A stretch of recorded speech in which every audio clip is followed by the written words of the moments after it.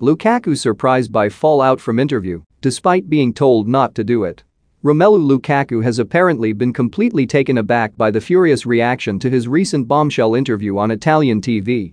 On Thursday, footage emerged of the Belgian criticizing Chelsea manager Thomas Tuchel and talking about being unhappy at Stamford Bridge during a sit-down interview with Sky Sports Italia a few weeks ago.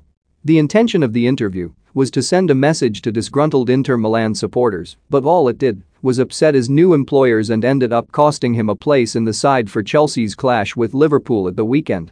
Tuchel and Lukaku are understood to have met at the club's training ground today to discuss the matter, with the £97.5 million man's future in West London hanging in the balance.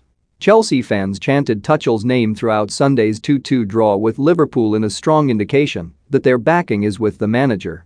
But despite the overwhelming negative response to his comments, Lukaku was surprised by the fallout.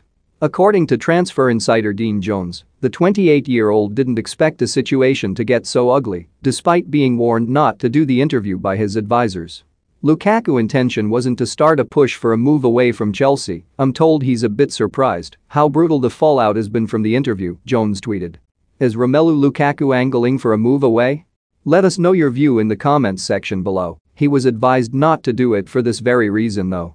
After the Liverpool match, Tuchel insisted that the door was still open for Lukaku and insisted that, while he didn't appreciate the comments, he didn't feel personally attacked. "He is our player, there is always a way back, we will clear this behind closed doors."